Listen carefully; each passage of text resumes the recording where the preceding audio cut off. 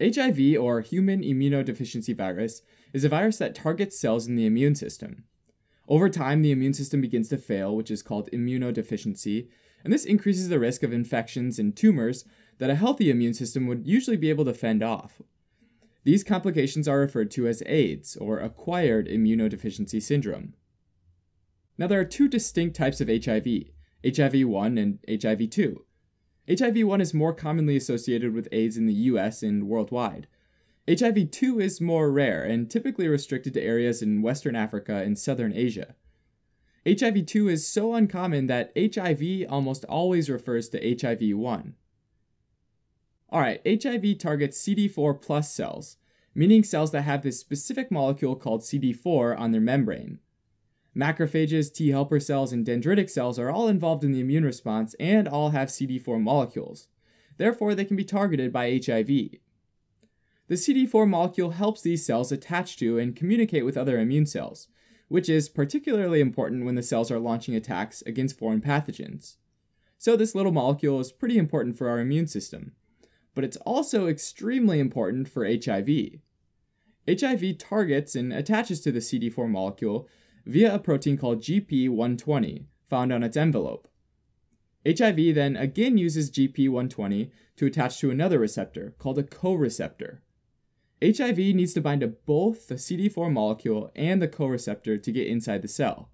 The most common co-receptors that HIV uses are the CXCR4 co-receptor, which is found mainly on T cells, or the CCR5 co-receptor, which is found on T cells, macrophages, monocytes, and dendritic cells.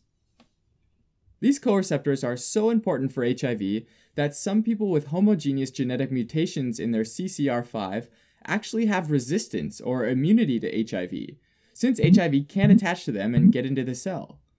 In fact, even heterozygous mutations, which lead to fewer co-receptors on the cells, can make it harder for the virus to spread and results in a slower disease progression.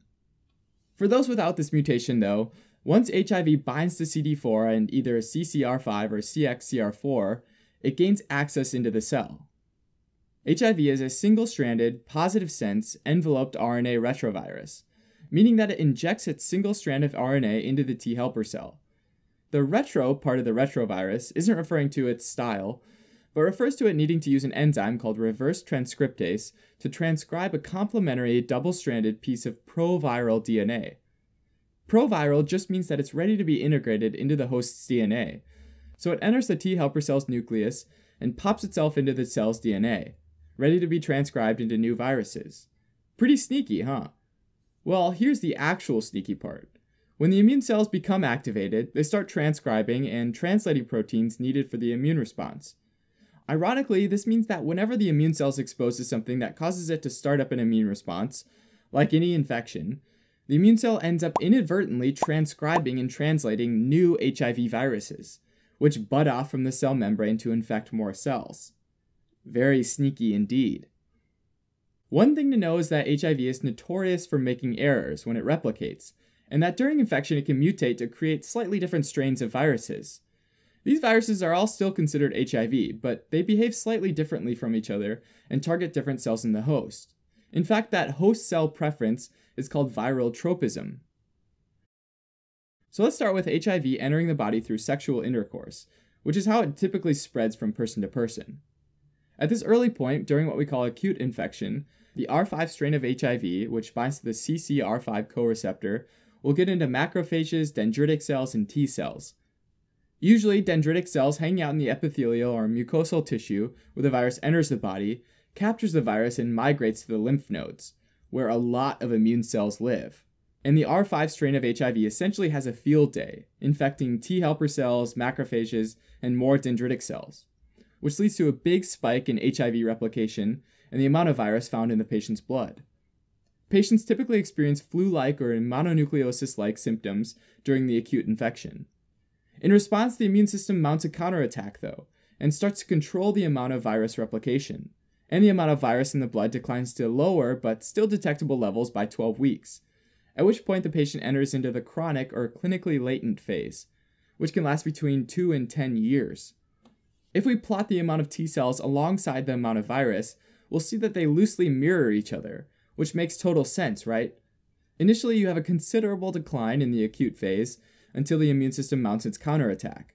After this point, even though there might not be any clinical signs or symptoms with the virus is steadily chipping away at the immune system, and the number of viruses in the blood slowly increases, while at the same time T cells slowly decrease, losing about 1 to 2 billion T cells every day. During this chronic phase, T cell counts usually remain above 500 cells per cubic millimeter, which is about the size of the head of a pin, and patients can still fight off other infections fairly well, although some infections like tuberculosis become more common and severe. Now, remember how HIV can create mutations? Well, during the chronic phase of HIV infection, it's worth pointing out that some patients develop an X4 strain of HIV, which targets the CXCR4 co-receptor, which is essentially only T cells. These X4 strains kind of lay low in the lymphoid tissues and steadily destroy CD4 T cells, since about 90% of T cells are found in the lymphoid tissue. Not all patients develop the X4 strain, though, so it's not completely clear what the presence of this strain implies about the disease course. When the body's T cells drop low enough, between about 200 and 500 cells per cubic millimeter, patients start experiencing symptoms like swollen lymph nodes, or lymphadenopathy, as well as relatively minor infections like oral hairy leukoplakia, a hairy-looking white patch on the side of the tongue caused by the same Epstein-Barr virus that causes mononucleosis, as well as oral candidiasis, a yeast infection in the mouth. As more T cells are lost, and the levels fall below 200 cells per cubic millimeter, the immune system becomes severely compromised, and at this stage the condition has progressed from HIV disease to AIDS. At this point, people experience things like persistent fever, fatigue, weight loss, and diarrhea, and the HIV count in the blood might increase significantly. At this point, certain conditions start to develop that are said to be AIDS-defining, such as recurrent bacterial pneumonia, pneumocystis pneumonia, and fungal infections like candidiasis of the esophagus. Other conditions include certain tumors and malignancies like Kaposi sarcoma, which causes lesions on the skin and other soft tissue, and primary lymphoma of the brain. Many people with AIDS die from infections that a healthy immune system would typically be able to fend off, like pneumocystis, cytomegalovirus, or Mycobacterium avium complex. Now, male-to-male transmission is the most common mode of transmission in the US, and male-to-female is the most common mode in resource-limited settings. Although less common, female-to-male transmissions occur as well, since HIV is present in the vaginal and cervical fluids of infected women. In fact, over 75% of all cases of HIV are contracted from sexual intercourse. The next most common means of transmission include things like intravenous drug abuse and mother-to-child transmission, which can be via the placenta during delivery or via breast milk. Other, much less common modes of transmission include accidental needle sticks and use of blood products like blood transfusions. As far as diagnosis goes, there are a few types of HIV tests that can be done: antibody tests, antibody/antigen tests, and RNA/DNA tests. Antibody tests look for antibodies that the body's made against HIV. Antigen tests look for the virus directly. So antibody-antigen tests detect both antibodies to the virus as well as the virus itself. RNA tests screen for viral RNA, so they also detect the virus directly. And DNA tests look for copies of the viral RNA, since remember it's a retrovirus, so it copies its genetic material into DNA. For screening purposes, the recommended test is the antibody-antigen test, which is better at identifying early infection. It's also recommended, if the first test is positive, to follow it with a confirmatory test that looks for antibody or nucleic acids. There's currently no cure for AIDS. Treatment, however, can help somebody with AIDS live longer, healthier lives and help reduce the risk of transmission. The primary method is to use antiretroviral therapy, or ART. ART isn't a single medicine, but a combination of medicines that's known as an HIV regimen. These help slow down HIV replication, which gives the immune system a chance to recover and help fight off other infections more effectively.